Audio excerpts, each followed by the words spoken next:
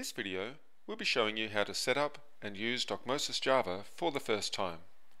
We'll be doing it from the command line, but in other videos, we'll also show you how to do it with Eclipse and NetBeans. To get started, you should fill in this form to receive a Docmosis Java license key.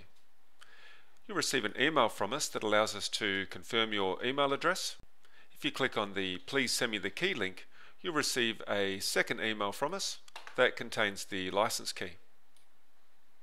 Next, click on the Setting Up Docmosis Java and you'll be taken to this page, and you should proceed to download the latest version of the Docmosis Java zip from the resources page.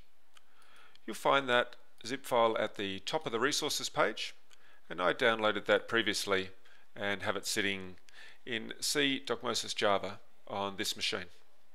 Let's just have a look at what's included in that zip file. You'll see there's the Docmosis jar.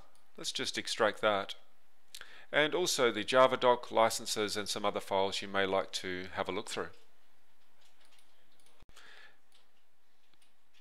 If we go back to the resources page, you'll also find some code samples to help you get started, and we're going to have a look at the simple render producing your first document example. Let's download this file and add that into the same directory. If we open the zip file, you'll see it contains 3 files. Let's just extract those.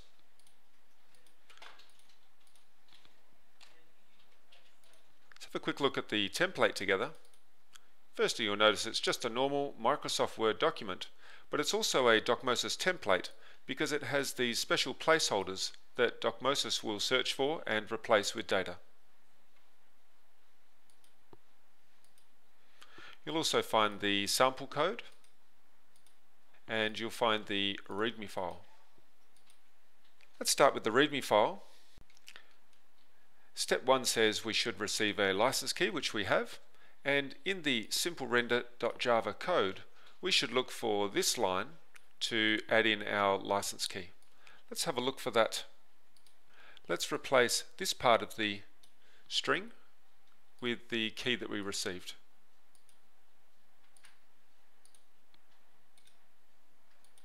If we go back to the Readme file, the second step, it says we should install a copy of Openoffice or LibreOffice.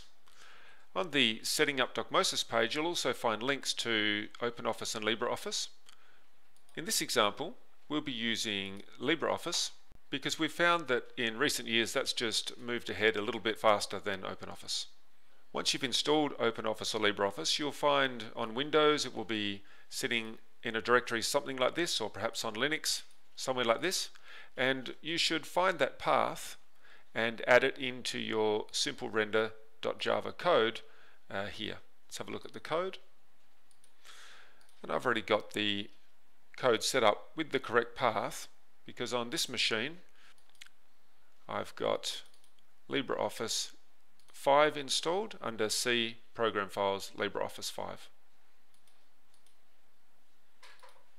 So let's save those changes and try running the code for the first time. We need to make a directory to store the class in, compile the code, and run the example. You'll see that Docmosis tells us firstly the version that it's using, some information around the Docmosis license key, and it'll tell you that it's created a file called newdocument.pdf. Let's have a look in the directory we're working from. So because the template and the code are in the same directory, this simple piece of code is using this template to create this document. You can see this is quite a rich PDF document with images, information in the headers, information in the footers such as page numbering, hyperlinks, and all of that information has been added from a very simple piece of code but been picked up by using the Docmosis template.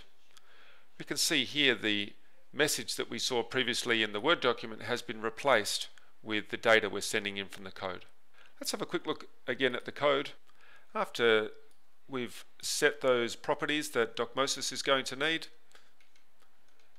if we move down the page a bit, you can see that we create the configuration using those properties that we created. We create what's called a data provider builder. that allows us to add in the messages that we're going to send to Docmosis. These are simple key and value pairs, so Docmosis will look for this field in the template and replace it with this data. We initialize the Docmosis system. We tell Docmosis about the template that we'd like to use and the new file that we're going to create. And then this line here is the main line that does the render the document using the template we've set up, the output file, and the data that we've generated. Let's just try making some simple changes in here.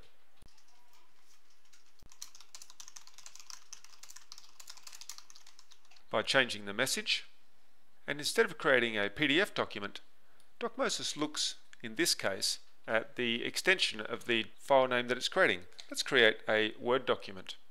I'll just save those changes, recompile, and run the sample again.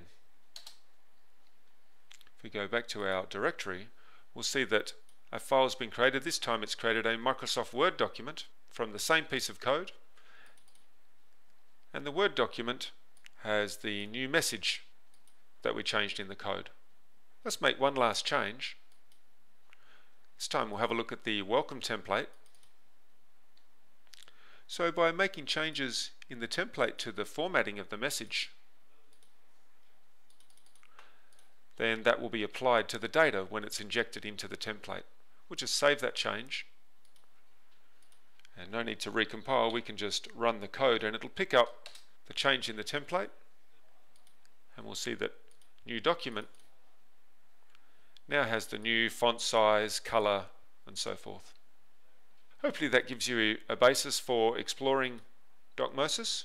And if you look through our other code samples, give you some other ideas of how you can configure and use Docmosis.